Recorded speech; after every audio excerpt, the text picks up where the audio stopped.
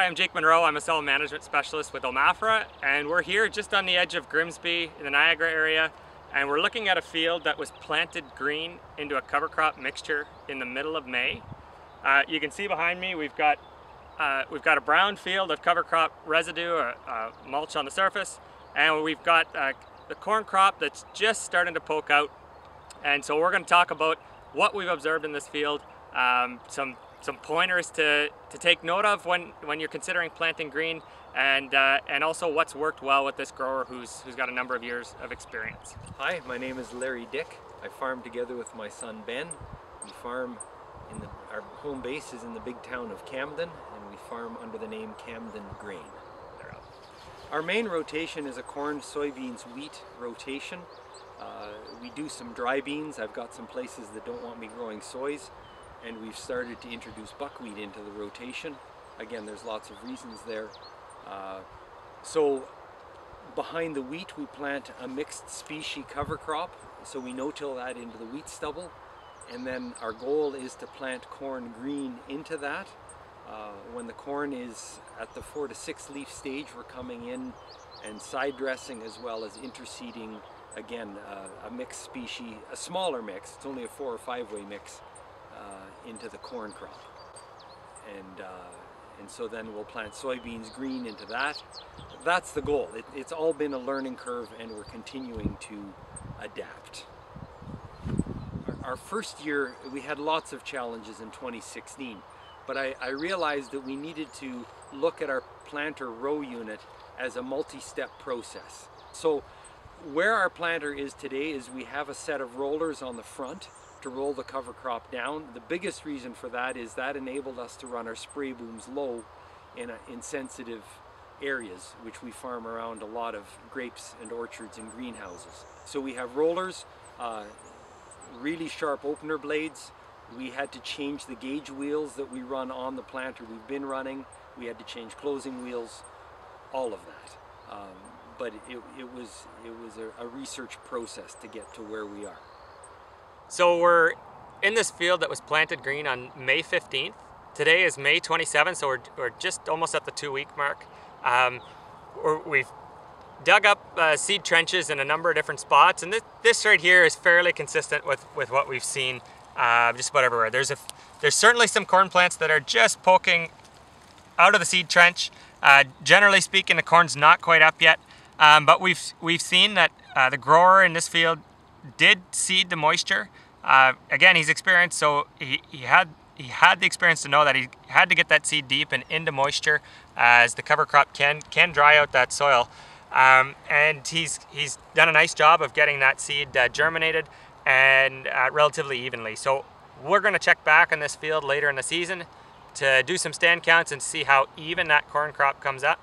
But so far so good in terms of getting the seed down to moisture and getting it germinated evenly. Okay, so this grower had a multi-species mix in the field, and we had crimson clover, cereal rye, vetch, as well as turnips that overwintered, and Austrian winter peas that, given the snow cover and the milder winter, also came through the winter into spring.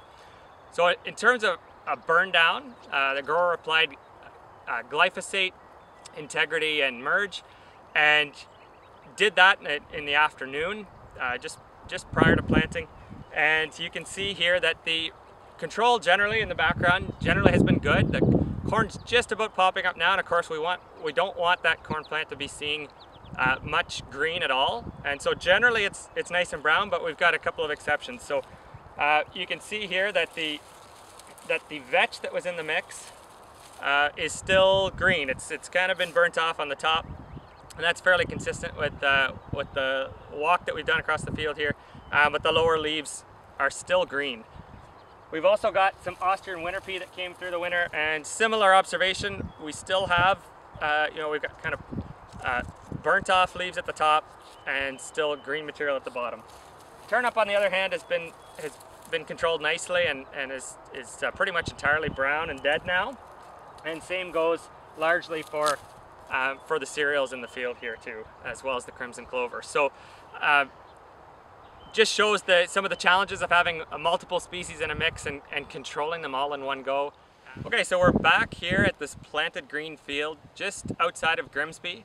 It's 3 weeks later and we're looking at a pretty decent corn stand here. So we've just done some plant stand counts, and we're at about the 27 or 28,000 plants per acre count, and this was a field that was seeded at about 30 or 31,000.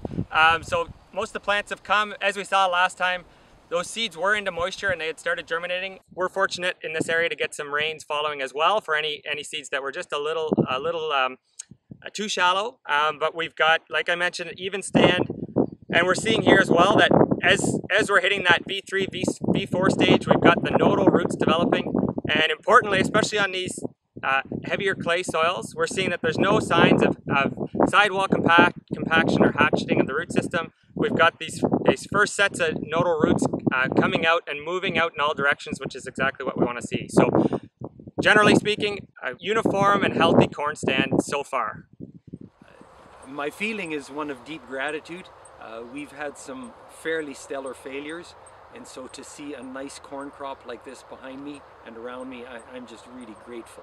In terms of planting, our soils came through the winter in really good shape. We weren't nearly as hard as we are many years, so the planter didn't work nearly as hard to get the seed to depth, but it did plant well, and the cover crop rolled. All of that worked really well.